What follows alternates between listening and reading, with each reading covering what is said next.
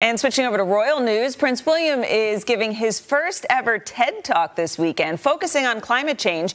Remember, we talked yesterday about his Earthshot Prize offering millions of dollars to people with ideas to help the environment. Well, in a sneak peek of the talk, taped at Windsor Castle, the Duke of Cambridge says changing the way we treat the Earth is imperative over the next decade.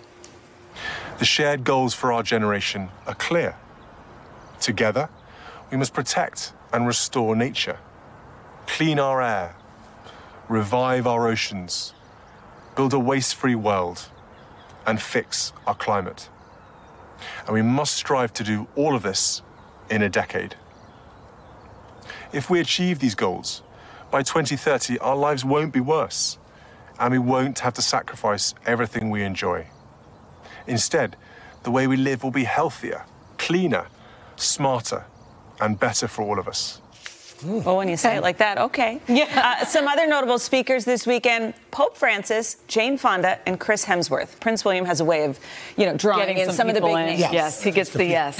All right. Pretty impressive.